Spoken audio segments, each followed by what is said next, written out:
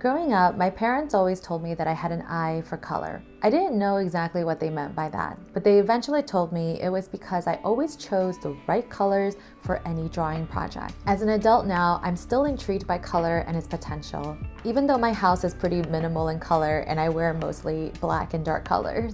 Painting with watercolors poses its own unique challenges because there are variables like granulation, chroma, and transparency to consider. In this video, we'll cover just the basics of what color theory is, what a color wheel is, color bias, and some basic color schemes. Hi there, I'm Audrey, your watercolor bestie, and welcome to my studio.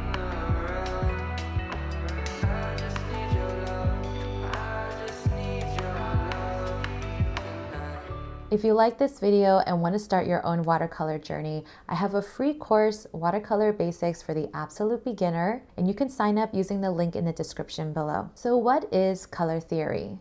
Color theory is a set of rules that explains what happens when you mix colors. These rules apply to every art form, including watercolors. And color theory was originally formed by the three primary colors: red, yellow, and blue. From there, you can mix primary colors to create secondary colors, the green, purple, and orange.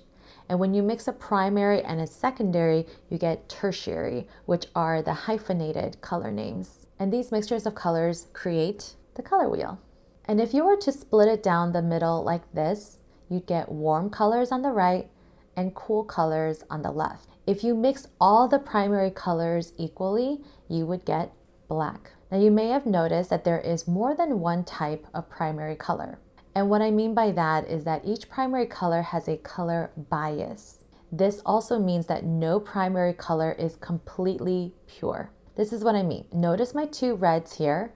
This one has a yellow bias and looks warmer compared to this red that has a blue bias and is cool. Same goes for the yellow and blue. Each one has a different primary color bias and it leans towards a secondary color.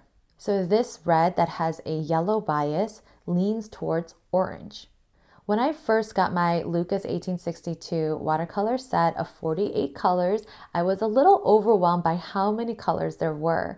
So I wanted to organize my colors by first dividing them into warm versions and cool versions of the color. That really helped me organize my palette so that when I mix colors, I make sure to stay within the cool or warm bias so that I can avoid getting muddy colors. Color mixing is a whole nother video, but in short, if you want bright, clean colors, choose colors that have the same secondary color bias. What I mean by that is that this cool yellow with a cool blue work well together to create a vibrant green because they both lean towards green.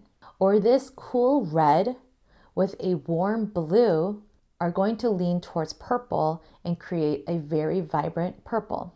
But sometimes the muddy muted colors are preferred, and that's okay, as long as you're not experimenting on the fly as you're painting. You want to make informed choices when it comes to color so that you're not surprised by what happens on the paper. Now there are a few basic color schemes that you should be aware of. Try painting with these color schemes with abstract shapes to help get you started. Monochromatic is a one color scheme that includes variations of that one color. If I find a color that really speaks to me in that moment, I'll usually paint a monochromatic painting. And that's how I felt when I painted these little wreaths and these snowscapes. The key to a monochromatic painting is showing a wide range of values. Complementary colors are two colors that are opposite on a color wheel. Using complementary colors can create a lot of great contrast.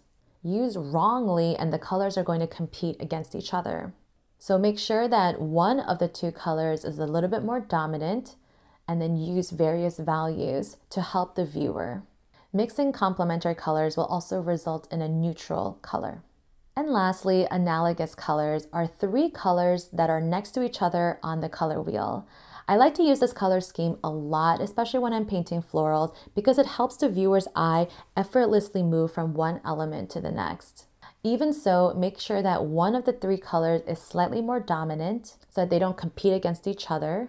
Everything is about the right balance. So if you haven't painted a color wheel yet, you can download my color wheel template using the link in the description below. Although it's a free download, you can show your appreciation by paying what you want. Thanks so much for watching. I hope you learned something new. I know this was a quick intro into color basics, so if you want to learn more, you can take my Skillshare class on how to paint watercolor grays and other courses where I explore color. Please like this video, subscribe to my channel, and leave a comment down below and share your experience with the color wheel and color schemes. Happy painting! Bye!